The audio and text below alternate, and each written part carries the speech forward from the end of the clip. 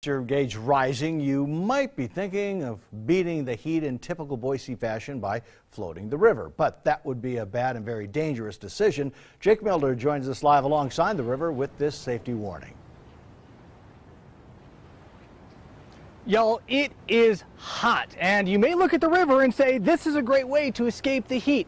That would be a very bad idea. Not only is it raging, not only can I tell you it is freezing cold, but there are also dangers lying underneath the water.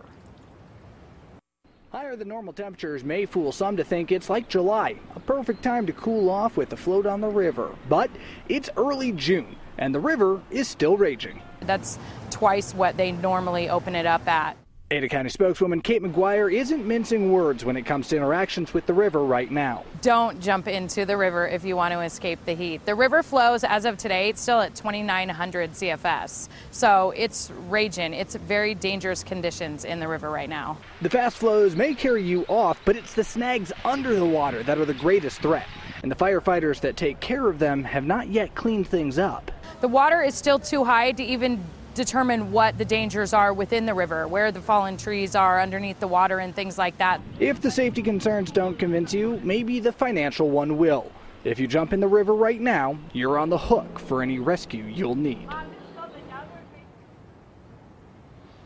Now, the county says at the earliest it's going to be 2 weeks before they're going to be able to open up the river. They're still letting a lot of the flood waters through.